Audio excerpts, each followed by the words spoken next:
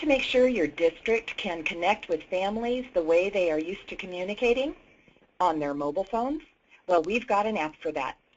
Families have a lot going on, so make it easy for them to remember what they need to know in a continuously updated feed of your district's news and events, photo galleries, lunch menus, school calendars, and more. Our mobile app lets you integrate your district and school feeds to consolidate your information from website, RSS feeds, and your Twitter and Facebook channels. Today we will demonstrate just how easy our mobile app is and how you can get started right away. Our guest presenter today is Jeff Windsor, a product specialist here at SchoolWires. As a product specialist, Jeff is responsible for supporting the SchoolWires sales team on our product line. Before coming to SchoolWires, Jeff was a client and served for 10 years as Internet Specialist for the Denton Independent School District in Denton, Texas, and he was responsible for all aspects of the district's website and related training. So without further delay, Jeff, the mic is all yours. Thank you, Deborah, and thank you for the opportunity to speak today about the mobile communication app from SchoolWires. So let me see if I can get out of this slideshow view here for a second, and we'll open up some information that I think will be helpful to everyone. The mobile communication app is a way for you at your district to basically provide that additional contact for people on the device that they're used to using every day. I know that when I'm sitting on the couch watching TV and have a question about what's going on in my school district, I pull out my iPhone and go directly to their app, and I'm able to see that information, whether it's a calendar event or the latest news item or even a blog entry, that type of thing. So those apps are very familiar to people, their ability to get that information very quickly, and to keep those people within your district engaged with what's going on around them. Even if your website is hosted with another provider, you can still go mobile with SchoolWires. And we can keep that app updated simply with feeds from your website, from Facebook, Twitter, or a variety of other methods to get that information there. Let's take a step back and look at the big picture here. Why is a mobile app important for your district? As you may know, 91% of American adults own a cell phone, and over 80% of adults aged 25 to 34 own a smartphone, which is what we're talking about here. This is a mobile app for your smartphone available here at the Apple iTunes Store or for the Android platform at the Google Play Store. And as we talk about this, let me just encourage you. You certainly can watch this video. We'll send you a link to the recording, but I encourage you to go out to one of the stores, search for SchoolWires, and download any of these apps that you see. I'm sure there's a district near you that's using ours, because you can see there's just hundreds of districts who have taken advantage of this ability to share and to engage and to retain those people that are integrally involved with your district through this mobile app. So I encourage you to find one of these, download that, and just kind of play around with it so that you get a sense of how each of these districts might be using it to extend and engage people. Mobile devices are how your parents, families, and community are getting information about your school and your district. Be sure that you can meet their mobile needs. There's three big reasons why SchoolWires should be your choice for a district mobile app. Number one, SchoolWires is 100% focused on K-12 school districts and the communication. Our teams are locked into the needs of the districts and their families. Number two, we try to keep your technology current. For example, when Apple or Google introduce a new operating system, or when SchoolWires enhances our app, your users have the updates pushed to them with no extra work required or fees due from your district. Because you don't want to tax people, the school taxes, and then also make them download and pay for the app. So all of that is part of that subscription where you're able to provide that to them at no additional cost. And then number three, it's important that we help you keep that app updated without any additional work on your part. The key element there is that the mobile app stays updated with RSS feeds from your current website. So the website that you're using today may not have a tight integration with an app, a mobile solution. But by utilizing the RSS feeds and some of the other features that I'm going to show you here in just a minute, you can maintain a quality mobile native app experience for your users at a very reasonable cost. So once your app is configured, then there's no need to update multiple places. You post once, and it's going to show up everywhere. So without further ado, let's go in and let's take a look at the application itself. And to showcase that, I'm actually using a little piece of software called Reflector that allows you to see right here on my screen a representation of my cell phone. And so I'm using an Apple iPhone 6, and you can see that I've downloaded this for Samuel Adams School District.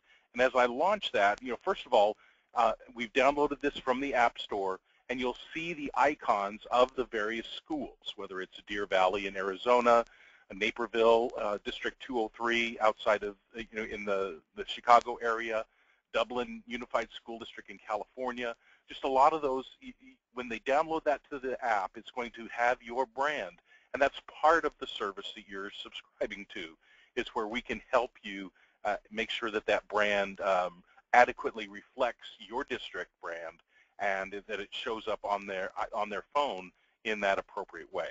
So I've downloaded that app, and so I'm going to go ahead and launch that. And you'll notice right away a little splash screen with more graphical information that supports your district. And then it opens to, we call it our home page, but it's a feed-based interface of the most recent information aggregated into this home page. So in the same way as other modern apps, whether it's Facebook or Twitter or many of the apps that we see today, we're going to have the most recent information placed on this feed in each one of these little cards. And so as I scroll back through time, I'm able to see the various information that's been presented. So if I scroll back up to the top, you'll see that on the website for this particular district, there was a recent change, and pulled in from that RSS feed is that the title and a little description about that particular article. And then as I type into it, it's going to take the information from the article and it's going to present it in a optimized view for the smartphone screen. So as I scroll through here, I'm able to read through this article that was posted on the school district's website and see and have that information right at my fingertips. Then as I tap back, it'll take me back to that feed-based, and I can go on to the next item. So many third-party website solutions today provide those RSS feeds, so it allows you to post once on your website and then have that information automatically show up on the smartphone without you having to do any additional work. Because the whole idea here is to relieve the burden of of having to take care of this in multiple places, but still get that information out to your audience as quickly and as efficiently as possible. One of the other cool items of the communication app is that we can also pull in content from social elements, whether that be, for example, here, a Facebook entry that was made to the school district's Facebook app. There was a bake sale this weekend, and so they posted about that, posted the picture, and that's going to show up here as well. And the Facebook feed is one of those items that you can configure to have that show up here. Now, again, you have full control over that, so if you choose not to use Facebook or Twitter or any of the other items that we're showing here, you can control the message and how that is aggregated here on this feed. So if I tap into there, it's going to actually take me to that information, and I can see exactly what was posted out on Facebook. Okay? So if I continue to look through the listing here, when I pulled it back up to that main feed, it also, as you can see at the top, we have the ability to pin a photo gallery. One of the tools that's provided is a way for you to create a slideshow of images by simply uploading a folder full of pictures and creating this slideshow. And I can use my finger here to swipe back and forth so that people can see up to 10 of those images within that slideshow here on the page. And so that can be created as part of the mobile communication app interface, which brings me to the next point. So for example, the second item here, this bi-monthly blood drive, you'll notice is pulled from a Headline app. One of the capabilities of the SchoolWires mobile communications app is that we can provide you with the ability to author content specifically for the mobile app. And this includes things like news and headlines. And as you can see here, I have a title, a little descriptive about it, text about it, an accent image, and then when I actually tap into that, I can see the full article. And this was all created using our management interface, so you can author additional content that could be completely separate from your website if you choose to do that. So I want to be real careful here when I describe how this works. We provide you with a way to have a very compelling website presence on the smartphone by pulling in from RSS feeds or by creating here within our app. So it gives you a wider variety of options for sharing the information that you need. So if I scroll down a little bit, you'll see this happens to come from the Announcements app, the ability for you to create an announcement and have that show up. And I'll show these in greater detail in a minute. If you choose to use our blog tool, you could have a blog article and have that show up here in the feed as well. Here's another news headline. Here's a post from Twitter. So you have that ability to pull in those social elements. The idea is you want to drive everyone back to your website and to this mobile communications app, regardless of where they might find that information elsewhere, such as Twitter and Facebook. So I could scroll down through here, and you can see back through time that it's a mixture of news headlines, events, things pulled in from Twitter, etc., all within this headline. Again, the most recent information is going to scroll to the top so that they see that most relevant and recent information right away. But if I wanted to see all of any one of these elements in their entirety, then I would select the off-canvas menu in the upper left-hand corner to see that sidebar, where you at the district have the ability to organize that content in a way that makes sense to you. So home is that feed-based interface. The announcements are all of those announcements that you've authored within the SchoolWires mobile communications app. So as I tap into there, rather than seeing a feed of the most recent one, I'm going to see all of them collected here. I can click in there and be able to read each announcement as I need to. Same way with the district news, a listing of all of those news items listed here on the site. District events pulls from the calendar. Now, you certainly can pull in an RSS feed from your existing calendar, but you can also provide calendar events natively to this mobile communications app using that calendar feature that we have. And so for each one of these, as I were to tap into one of them, it gives me the information to see all of the items that would have in there right there with the information that I would need to know more about that event. A blog tool is also included. And then these last three are pulling in content from Facebook, from Twitter, and then via RSS feed from the district website. So it's a clean interface. It allows you the information that you need right at your fingertips and that ability for you to navigate around. And the district really can have as many of those icons there on that left as they want and tie into different parts of their site or third-party content that has that RSS feed. So that's pretty much the main interface for the mobile communications app. Let's take a look at some of the management side of that. So as I come in here to the management login, there's a single login for all of the management that you would have here at the website. And I pasted in something huge here, so I need to get rid of that and just sign in with the login here. By the way, this is all highly secure so that you don't have to worry about unauthorized people accessing and getting into that. Once I log in, I have the management interface for the mobile communications app. Here on the ability for you to manage that main news feed, that's where we are here in the actions area. And you can see these are the items that we're currently pulling information from. So certainly from the district website, as I click into this, and you'll see the management interface, the ability to name that whatever you want. If I want to change that to maybe instead of district website, we just call it main website, I'll click save, and any changes that I make are going to be instantly updated on the mobile app.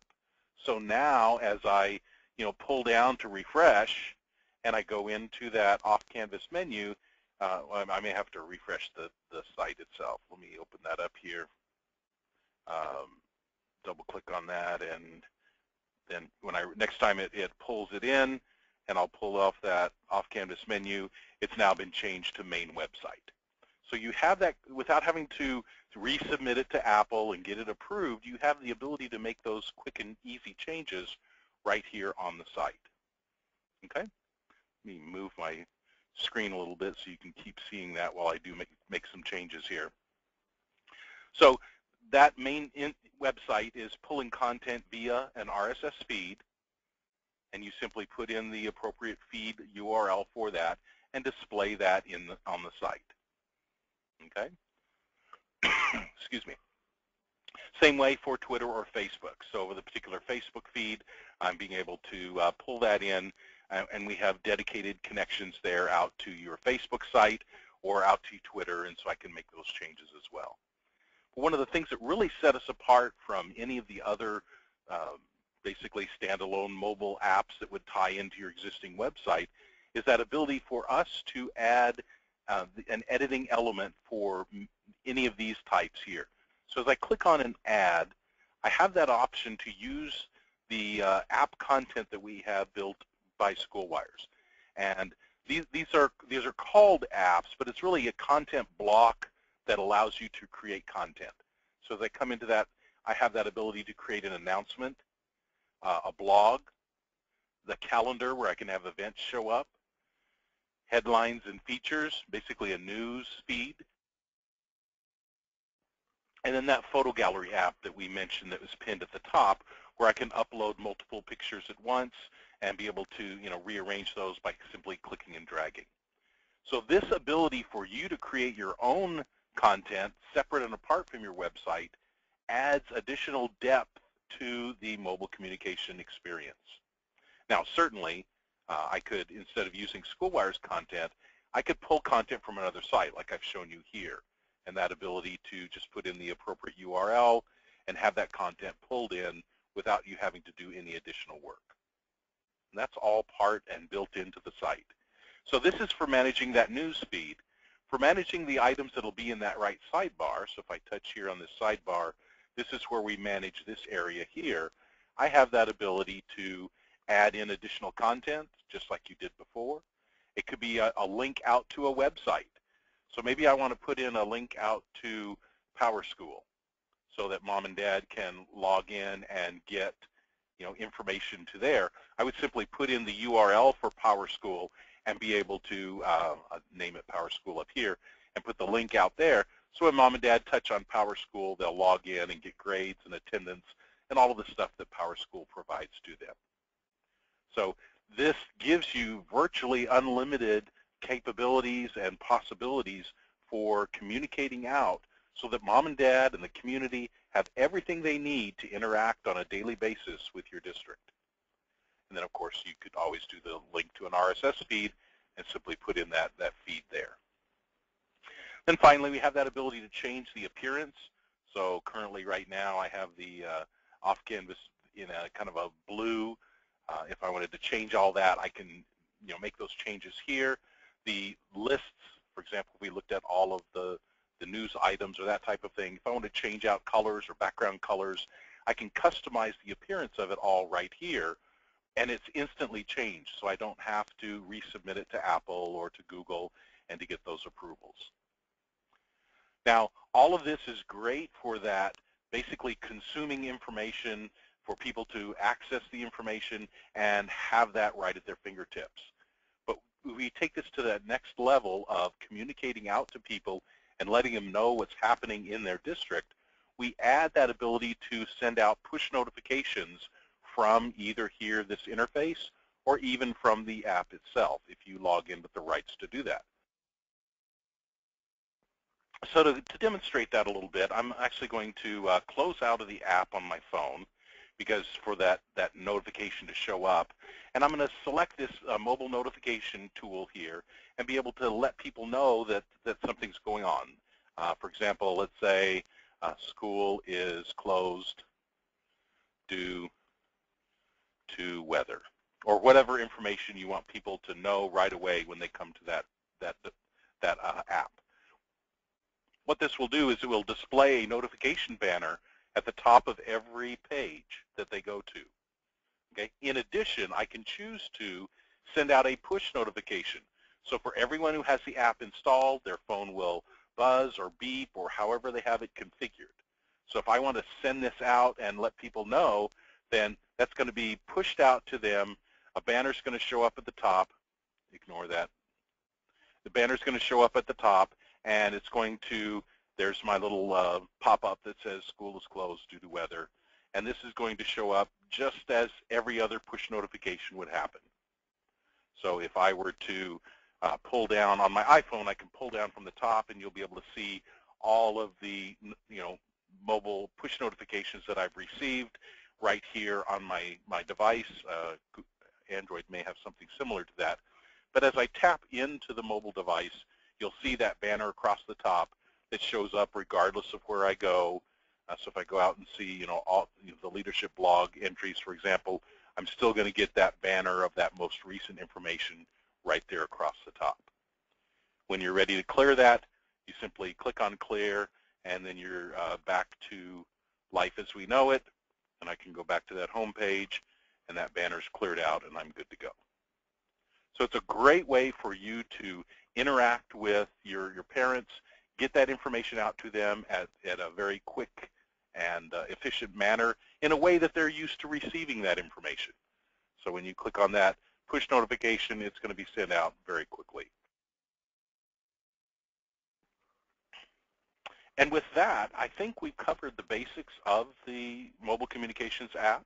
It is a subscription-based service, so we give you all of the updates throughout the year. We do about 4 updates to the app, and we handle all of the submission to Google and to Apple, and to make sure that it passes their inspection.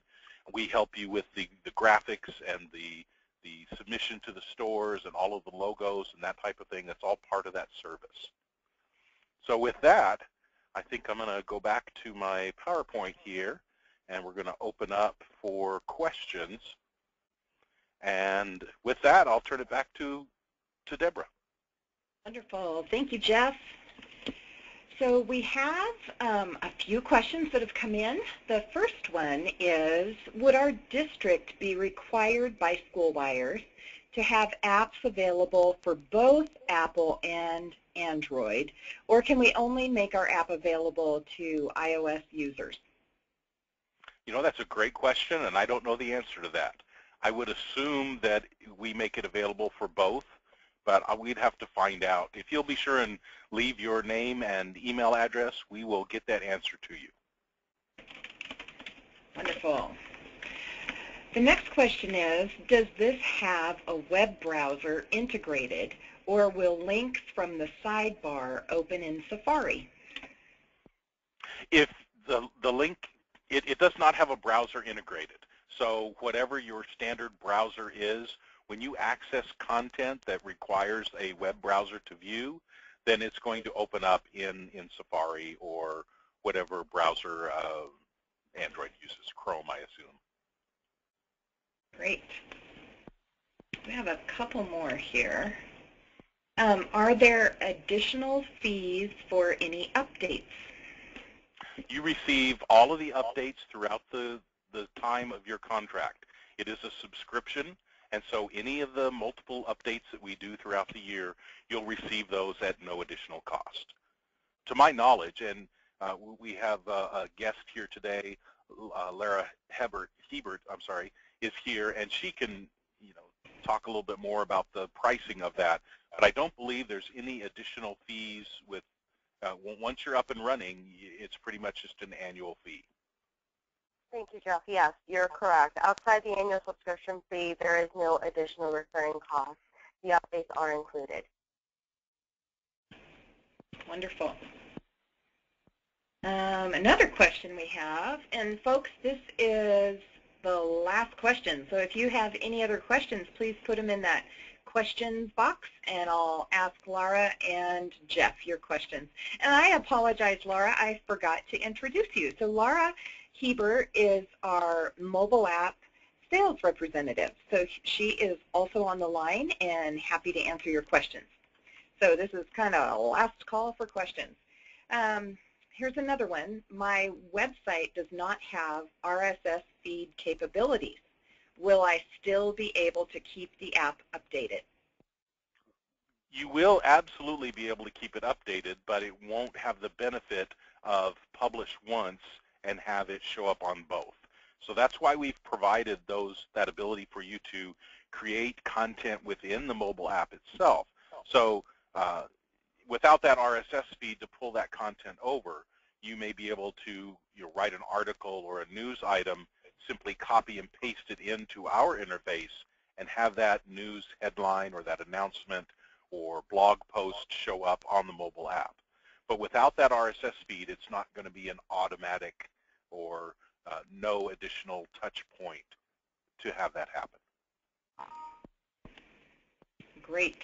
Those are all the questions we have, Jeff and Laura. So thank you, everyone, for joining us today. We sure appreciate you taking time out of your afternoon to join us. And thank you, Jeff, for the presentation. This was great. If you want to learn more about our mobile communications app, visit our website at the link that you see on the screen right now, and that will give you more information. It also gives a little form if you want to request a demo, more personalized for your district. So go ahead and visit us out there. And again, if you want to further discuss your mobile communication strategy, or you come up with another question that you forgot to ask, Laura is happy to have you email her, and that's laura.heber@schoolwires.com, and you can connect with her that way. So thank you, everyone. We hope this has been helpful, and have a great afternoon.